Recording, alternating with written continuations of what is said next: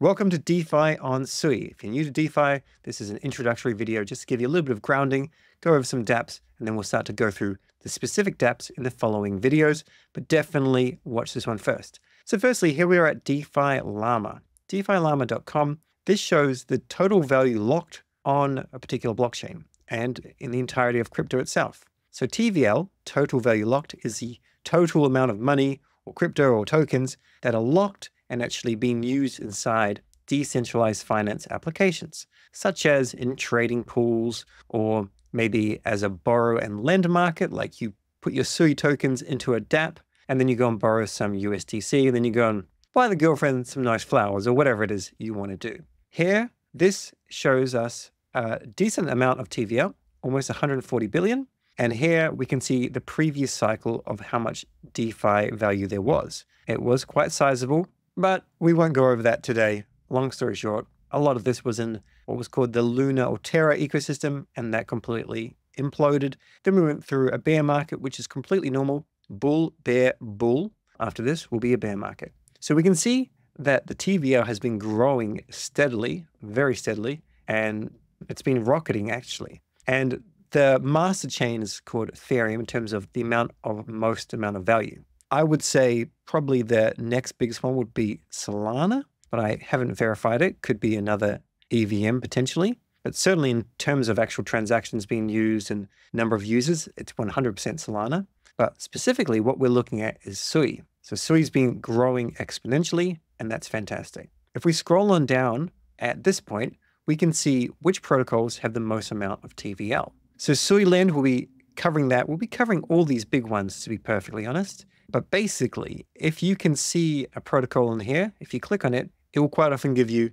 enough information to maybe make you take a concentrated bet on something or whatnot. So the Sui Land team, they're the same team that made SolLend, which rebranded to Save on Solana. So they are kind of OG in the space. And here it will link to like the website and Twitter and a whole lot of other stuff. Sometimes you'll see all sorts of information with relation to an audit and that kind of stuff. Otherwise, you can go to the docs specifically, maybe like the website, and then you can go and find if there's actually been an audit. So if we come here as an example, we can't see any docs immediately. So we'd probably need to launch the app, and then we need to see if we can find docs, maybe at the bottom here. Quite often it's like this. Other times people don't actually put that information out there. Probably going to be asking what is an audit. So I'll just type it in here and we'll see if we can find that information. So to understand an audit, first we have to understand what is a smart contract. Smart contracts are code, it's programmable code. So this is far easier to illustrate like this. Let's say you have $1,000 worth of Sui and you go and put it into this application, which we'll cover in depth another time. You can then go and borrow, if you want to, $700 worth of USDC. It has a loan to value ratio of 70%. If you want to, you can borrow that amount. Now, if the price of Sui goes down in value, then there's not enough collateral, and therefore, essentially, your position is insolvent. So the way it would work is the Sui would have to be sold via a smart contract for USDC, and it would have to automatically pay down the loan. There's no person at the end. There's no dev or community manager going and doing anything. It's all done via smart contracts. And if a smart contract is done very, very well, things will move very, very smoothly. If it's not done very well, like has been done in the past, then somebody, a very skilled developer, can go and do what's called a hack or an exploit. They can go and find a bug, and they can potentially withdraw people's funds or mint extra tokens, etc. So a smart contract is necessary to use DeFi, and not every blockchain has smart contracts. As an example, XRP, as far as I'm aware, does not have smart contracts. Bitcoin does not have smart contracts. Ethereum was the first smart contract layer. Solana has smart contracts, and Sui has smart contracts. So what an audit does is an audit goes and checks all the code that's provided to the auditing company, and they want to see if there's anything that can be exploited. So when a project has an audit, this is a very good sign. It does not indicate that there will be no exploits possible, but it's a good sign. And ideally, it will have multiple audits, especially as TVL grows. Right now, as we can see, there's hundreds of millions of dollars in this, 575 million, and you're essentially trusting the developers that their code is good. That is the nature of DeFi. there's no insurance available to protect against your position in case of an exploit. Insurance was available in the previous cycle, and there's a couple of insurance protocols around now, but they didn't really do well. They basically probably all went bankrupt by having to pay out more than the funds they actually had from premiums. I do think insurance will come again, but at present, it's not really super used or super relevant. So when you're using a dApp, you want to go and check the actual audit. This one's had 2 different audits. Once again, I just want to remind you that the code could have been updated and there's no secondary audit. So we have no way to fully trust things, but it is a good indicator. The audits with Sui would be quite intense because they're holding your funds, but other more simple dApps like hop.ag also require audits as well. This is where we could go and take, say, $10,000 worth of USDC. It's going to find the best route. And if you're familiar with Solana, you're familiar, of course, with Jupiter, jupe.ag. It finds the best route to give you the most number of tokens. And then we've got other DeFi dApps out there that aren't just swaps. This is Bluefin. Bluefin is a perp DEX. So if you go to Bybit, you can go and leverage up a position or leverage a position by putting a short on it. And this is a similar aspect. You can buy or short a particular token. This would be ETH as an example, but there are other pairs here as well. Like as an example, if you put a long on Sui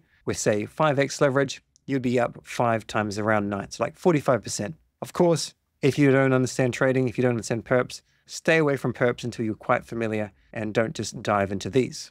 This is a whole lot of green in the market, which is pretty cool to see. The other thing that DeFi has is pools. So if we click on pools, and we can go concentrated pools or stable pools. We'll cover this in more detail, as I mentioned. But you can go and provide your liquidity. You can go and provide, say, some Blue and some Sui into this liquidity pool, and then people will trade your Blue for their Sui, or they'll trade their Sui for your Blue. In other words, you're generating revenue based on the amount of trades that happen. There's something very, very epic over on Solana called Meteora.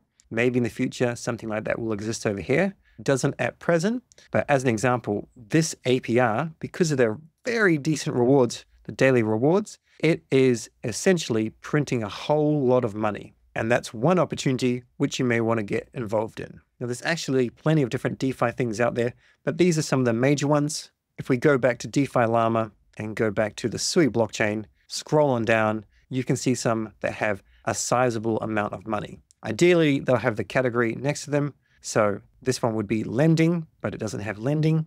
Then Certus has a DEX, liquid staking, lending, yield aggregator. We'll cover all these in future tutorials.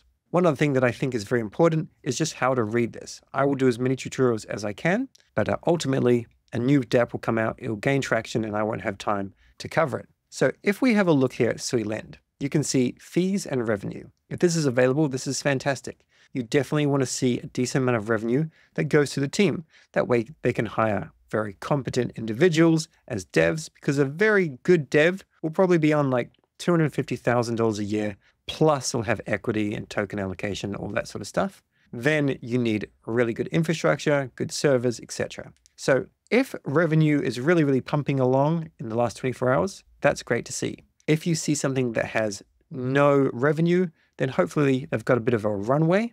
But ideally, if you're looking for the next cool DeFi dApp, if they don't have a token already, and if they've got good revenue, that could potentially be something very worth getting into. I'll just come back to overview here, just so I can show you a couple of really big ones, like Aave.